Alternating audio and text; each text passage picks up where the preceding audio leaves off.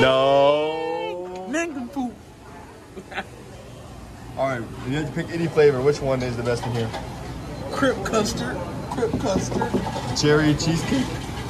Oreo cookie overload is literally the definition of how I eat my ice cream. Full of chocolate. So I got chocolate ice cream with chocolate cake in it. That better be bust. If not, I'm going somewhere else. What do you eat? That looks terrible, dude. What is it? Is that vanilla? Vanilla, caramel, cookie dough, and Oreo. Oreo. So the caramel will change the color that bad. You think you're videoing, boy? Thank you. Appreciate it. So they just give you the same That's thing. not chocolate either. Bro, all right. What is you still have that? to deal with it, bro. What is that? What did you order? What did you get? It's supposed to be chocolate with, You hadn't even tasted it. Maybe it's... but how is it white? Better deal Is with that it. like chocolate? Just take, Yes, that was mine. take a bite, bro. I'm mad, bro. They messed up my ice cream, but they fixed it now. What? Your stomach? What are you filming, boy? You, boy. I don't like how you said that. There's a tang of race in that one. I heard it. Was, boy. Maybe there was. What are you going to do about it? He did call it. Did you just shotgun me? Wow. Wow. You got that one. He got that one in. I'll give it to him. Hold up. I challenge you to a duel. Okay. Nope. Fair fight. Rock, paper, scissors, shoot. What's that? A gun. I'll take this off the plug real quick. All right, y'all. This is not going to be long at all. Because, this, I'll be very surprised if I find a way to stretch this out. If I do, oh my goodness, I'm sorry. But I just want to come and let y'all understand that we have a hope in death that is exceedingly abundantly amazing. Because I just think it's amazing the fact that we have something to look forward to in death. Like when we leave this earth, we aren't leaving everything behind. We're gaining so much more, Like, I think sometimes we get so stuck in what we're missing out on earth and don't think about the things that we're going to gain in heaven. Like, I wrote down in my my note-taking, my Bible where I wrote my prayer in. I read what I said. And I think it's beautiful, the entire understanding that we can live this life with no regrets, not worrying about what we missed out on, not worrying about what we had to be disciplined on, what we did and didn't do. Because living for God, we live with no fear and we live with no regrets.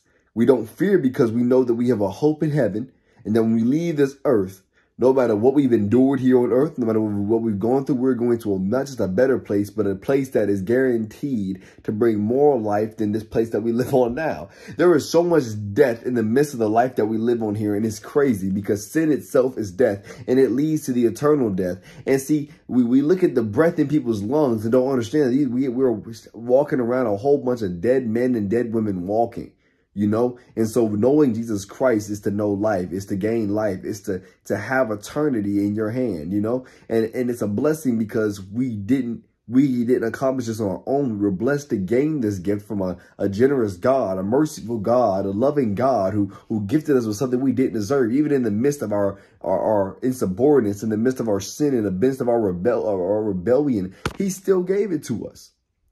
And above and beyond all that, it's just the understanding of the fact that we no fear and no regrets.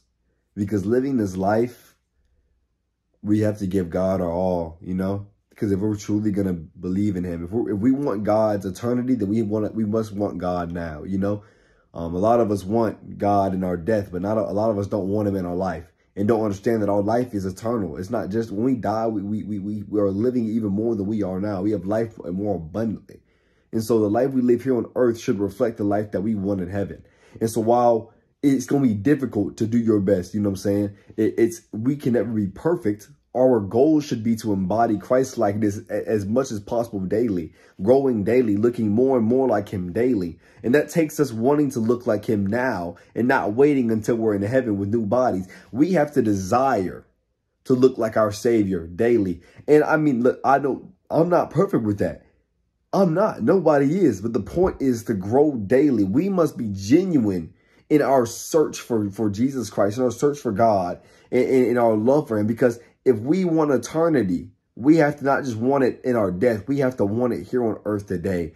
And so my entire goal is for people to learn to get excited. You know, I'm not saying go looking to die, being ready at the first snap to die. But my point is when Jesus comes back, we have to be ready. And above and beyond that, yo, life is not forever. People die old, young, and no matter what your age is nowadays. It's crazy. And so you have to be willing to say, if I die today, I am ready to meet my Savior. And in fact, I am going to, because I can say right now that when I die, I'm going to heaven, not because of who I am, but because of who died on the cross for me. And because I've accepted Jesus Christ as my Lord and Savior, and he's done the final work. And because of him, I will go to heaven because of what he has done for me. And I can say that, proclaim that, and know that as truth because it is in the word. And so we have to be able to say that, live that, and know that. And if we know that we have eternity with Christ, then we need to live like it. We need to live like we have a God in heaven who is blessed with an eternity that we did not deserve. And so that takes us beginning to give our all to him, living life as if he has done the finished work that he says he has. And that really takes us submitting ourselves in all our ways and genuinely giving up this life here for the life that he has given us on eternity. Because again, we don't have to wait till we die to see heaven on earth. We can see heaven on earth today. We have to want to see eternity now.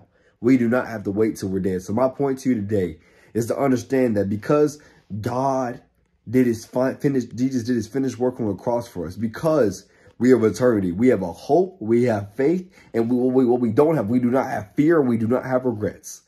There is nothing to regret. We are going to give up our sinful ways in this life. Let's do it. Let's give it all to the Lord, and let's begin to walk in his ways. Let's give up that evilness, give up that hatred, give up those things that are not of God.